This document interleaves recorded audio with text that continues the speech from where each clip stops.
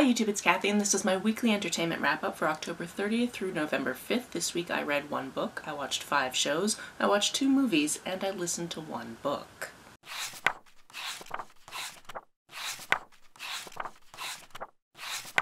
Just before I get into it, this was a hell of a week for me, and I just want to talk a little bit about it, and then I'm going to talk about more about it at the end because I know not everybody wants to know about my life all that much. This is a hell of a week for me because I did my October wrap-up, which was a mess. If you haven't seen it yet, I highly suggest going and watching it and just making fun of it with me because there were so many things that happened that are just random and wrong. Chronologically second for the week is I got a phone call and my phone told me it was my partner Chad, and I picked it up and said hello love like I usually do, and then it was somebody else on the line telling me that he had been in an accident. He is completely fine and I still don't understand how that's possible given the state of the vehicle he was in that got hit. I'm going to show you photos of that at the end, but just rest assured I've been a little bit on edge since that happened, and I still sometimes get these like really big emotions about it. So he's completely fine, but if you want to see some ridiculous car photos, wait until the end of the video. The third big thing of note for this week is I announced the 10th round of the Queer Lit Readathon. It's happening December 4th through 10th, and my co-hosts and myself announced the round and what all the prompts are going to be and all of those types of things. So if you haven't seen that, I will link it down below. I'm really excited for this round, and I'm really excited that we have Audrey back as our special guest host. Not only because I already love Audrey, and Audrey is just such a wonderful person to work with and a friend, but because Audrey also did all of the graphics for all of the recommendations for Instagram and Twitter, and they look so good. I'm not very graphically minded, so I kept them very simplistic up until now for the Instagram for Queer Lit Readathon, but these look so good and I'm so excited to share them with you. I also forgot to mention that I issued a challenge to see if you guys can get me up to 3,000 subscribers before I hit 1,000 videos, so please share everything far and wide. It would make me very happy. The 1 book I managed to read this week was also the book I was reading when I got that aforementioned phone call about Chad, and that's Heartbreak Homes.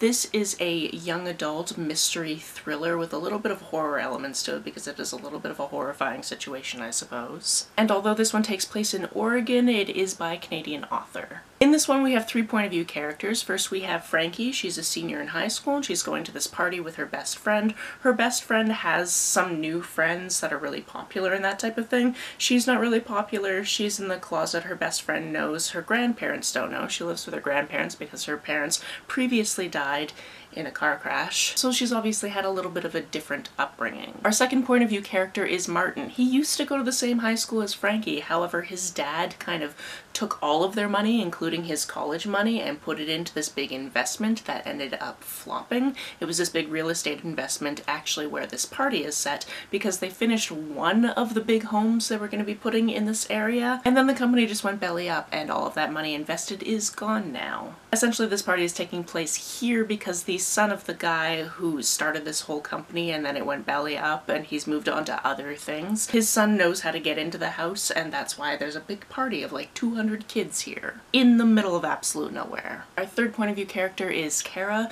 She and her friends are homeless. They've been living on the streets and they've decided that going to this party is a really good time to steal some things that they might not otherwise have access to. However, this night does not exactly go as planned, and after this these characters have to figure out what happened, who did it, and if they're going to do it again. I enjoyed this one. This one kept me guessing. It kept me trying to figure out what was going to happen between these different characters. It kept me thinking what these other side characters were doing because some of them were acting a little bit sketchy. And overall, I had a really good time with this one. I should also mention that this is a new release, and I actually got my copy in either an Instagram or a Twitter giveaway. I can't remember which, but the author sent it directly to me, and she also co-owns a bookstore in Nova Scotia, which is so awesome, and if I ever go back to Nova Scotia, I know I'm going to have to stop in. On to what I watched this week. When I left off in our house journey, we were about a little less than halfway through the second season. Now we're a few episodes into the third season. One thing of note that I definitely didn't realize the first time I watched through, because the first time I watched through, and by watched through I mean watched it on TV because I've never watched it all the way through, there's a character that definitely has a bone to pick with House and comes up against him in a certain situation. No spoilers, even though this show is getting up there in age. And it doesn't actually say it at any point, I don't think, in the actual script. However, that character's last name is definitely Moriarty, because we paused it for whatever reason. Our TV will actually show us the actors and their names that are on screen when we pause. And I went, oh, I see what you did there. I'm still very much enjoying this, and honestly I would sit down every night and continue watching this, which is why I haven't really read all that much recently, but again, I was trying not to read 200 books this year, so I'm succeeding in that. We also watched a single episode of the Cabinet of Curiosities because my roommate started watching it, and then we just decided to watch one episode with her. And this is the third episode. It has to do with this guy going to a very small town and doing autopsies because that's what he does, and then because there was this big accident at the mine, and then some creepy and weird things happened. I won't ruin it for you. I guess all of these are based on short stories and they've been made into 1-hour TV episodes, or Netflix episodes, I guess, because they're not actually made for television, they're made for streaming. And at some point I'm going to have to check out the other episodes because I enjoyed this one. We also watched the first 4 episodes of the third season of Derry Girls because we finally remembered that that season finally came out, and it's just so much fun to revisit these characters. I had kind of forgotten all of the things previously, as you do when you watch an entire show and then you have to wait an extended period of time, but as soon as we got into the first episode I remembered all their names, I remembered their weird personality things, and I just had so much fun with this. Also, we kind of forgot which decade this was set. We couldn't remember if it was like the 70s, 80s, or 90s. I thought it was 80s, and then it got to this talent show aspect, and I thought to myself, I really hope that they're doing this, but that doesn't fit if this is the 80s, and then they were doing that, and I was very excited by that. So if you've seen it, you know. If you haven't seen it, I'm very cryptic because I don't want to spoil it for you, but it's a lot of fun. I also caught up on last week and this week's episode of RuPaul's Drag Race UK, so I watched the Snatch Game and I watched the Makeover episode, and both of these were lovely. I always have a good time with these. As Bussy Queen pointed out, this was a very evenly matched Snatch Game in terms of how much exposure people got. They didn't really put a lot of answers for people who were actually doing really well or not doing well. They kind of, everybody had 3 or 4 answers you got to see, which isn't very typical of the editing of Snatch Game. I also really enjoyed the Makeover episode because in this episode they were making over the Queen team, which are the people that work behind the scenes on the show to make sure that everybody's corsets are done up, make sure everybody's fed, all of those good things, and that was adorable because I love seeing women being put into high drag. It's just really fun for me. I want somebody to put me into drag. In fact, I have at least one queen that if I ever actually get to meet her in person, she's already said that she will put me in drag, and I'm so excited for that. I also finished the last couple of episodes of Easy Bake Battle, which is just wholesome and just something I needed to watch and just relax, because relaxation is a thing that was definitely needed this week. This is wholesome and wonderful, but at the same time I don't understand how people do this so quickly. My roommate is a wonderful cook, but it takes her hours to do what she's doing. Granted, sometimes she's doing things that literally take hours, like smoking things on the barbecue and all of that type of stuff. But we know if Megan's making dinner, it's gonna be like at least an hour until we see her, and that's when she's halfway through making it. She also made us dinner last night and it was amazing, so don't think that I'm knocking her skills or her time management or anything. I'm very excited by the fact that she is such a good cook. The first movie we watched this week is Wendell and Wild. I knew nothing going into this besides Key and Peele had something to do with it. In fact, I think I just knew that Jordan Peele had something to do with it, and I was like, whatever it is, it's an animated thing he's tangentially related to, sure. And then it turns out that Key and Peele are actually the titular characters in this. I say titular characters because I wouldn't call them the main characters. This one is an animated film, and those 2 characters are demons that live on another demon under the earth, if you will. And they've always wanted to break out of this situation and make their own amusement park. To do that, they figured out that they need to go to Earth, and they can get Earthlings to help them figure out how to do that and manipulate them into making that a reality. On Earth, we have this character, I believe her name was Kat, although all the girls at this new school are trying to call her KK, which no. And she's had a little bit of a hard upbringing for the past 5 years or so because her parents unfortunately passed away, again in another thing that I'm trying not to think about too hard. And while she's at this new school that's meant to be for second chances, she finds out something about herself and that she might have some certain powers and she might be wanting to use those for certain things. This was really good. I really enjoyed this. I really enjoyed how inclusive this was. It had a wide range of representation when it comes to BIPOC folks, but then there's also a trans character, and I did not expect to see that, and I was so excited by it. There was one point where one of the characters did dead name that character, I think to mostly make sure that everybody knew it was a trans character, and I could have done without that, but it was also done by like a child who completely forgot that they should be using a different name, so I can see it, but I could have also lived without it personally. This was a fun, wild, spooky ride, and I really, really enjoyed this one. If you haven't seen it yet, I highly recommend it. Now, if you think about the dates of last week, specifically the date of yesterday, you can probably guess what other movie I watched this week. Remember the 5th of November? We watch it every year. We watched it last year. Probably watched it the year before.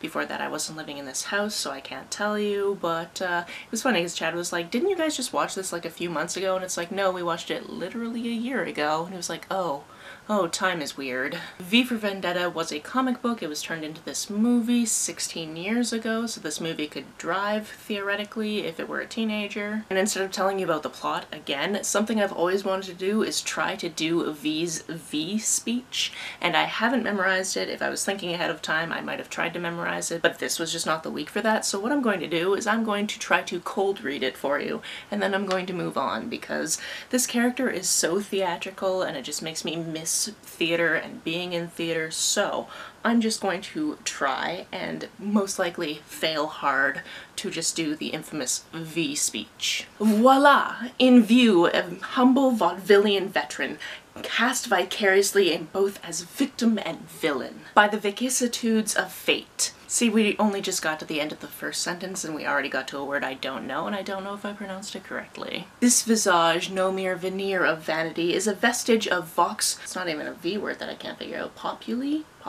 Vivage of the vox populi, now vacant, vanished. However, this valorous visitage of a bygone vexation stands vivified and has vowed to vanquish these venal and virulent vermin, vanguarding vice and vouchsafing the violently vicious and ferocious violation of volition. The only verdict is vengeance, a vendetta, held as a votive not in vain, for the value and veracity of such shall one day vindicate the vigilant and the virtuous. Verily, this V word I can't pronounce, of verbiage fears the most verbose, so you let me simply add that it is my very good honor to meet you, and you may call me V. It's so much fun to attempt, and maybe one day I'll attempt it for real. Maybe next year I'll try to actually memorize it and get a cape and a Guy Fawkes mask. Probably not, but maybe. Moving right along, the one audiobook I finished this week is An Unexpected Death. This is a true crime book about a man who then became a body who was found at the Belvedere Hotel. There are people on both sides of this camp. Some people think that he took his own life, some people think that he was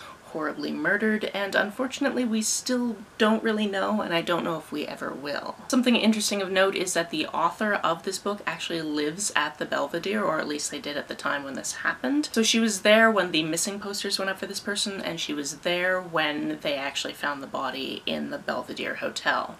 Now what's interesting about this one is either this person jumped or was pushed off the top of the hotel or the parking structure next door, I can't actually remember, and went through a lower roof and into a room that actually used to have a swimming pool in it. So there was just this hole in the roof that people didn't really realize was there until people he used to work with were actually still searching for him and went up to the roof of this hotel, saw this hole, and then got people to investigate to see if somebody had gone through that hole, perhaps. Now I'm not going to rehash all the details because honestly that could take up to an hour. I've seen many different videos about this case before, which is why I ended up listening to this audiobook, but there are some details that don't match up, and I can understand the people on both sides sides of the he took his own life or he was murdered camps, and I do not know which side to pick, so I simply won't. If you are into true crime and you don't mind cases that are completely unsolved, this is one to pick up. Speaking of true crime, I guess, now is the time where I am going to let you see some of the horrific photos that have been haunting my dreams to do with Lemon Tart, the vehicle that you might remember we only got less than 5 months ago because in June somebody hit Chad's parked car so badly that it was a write-off. So we had to get rid of Poor Nacho, we got Lemon Tart, and yeah, there's no way she's coming back from that in my opinion. But yes, here are some of the photos. Chad actually rolled quite a few times and his vehicle ended up leaning against a tree. The other vehicle ended up in a creek upside down. Fortunately, neither of them were seriously hurt. Chad went to the hospital to make sure he got checked out. The other person refused medical treatment, so there's that. How it happened is the other person lost control of their vehicle, hit Chad, and he went flying down the embankment. He actually had to crawl out the driver's side window because there's no way he could open that door, and then just flagged people on the street to come and help them because where they were situated, people wouldn't readily just see their vehicles. So yeah, again, he's fine. He's probably taking this way better than I am, which is ridiculous. And miraculously, all the computer gear that he had in the car for his work is also fine. So everything is fine. I don't want to freak you out, but in case you wanted to see these ridiculous photos, here they are. That's it for this week. If you've read, watched, or listened to any of these, let me know about it down in the comments below. On the way down in the comments, if you hit that subscribe button, that would be very nice of you. If you don't feel like leaving a comment, but want to make sure that I know you were here, just leave me an emoji or a smiley face if you happen to be on your keyboard. Some people have asked if there's a way to financially support this channel, so I set up a Ko-fi account, which is a digital tipping service. The link, as always, is down below. You can like and share this as you see fit, and I will see you very soon. Bye!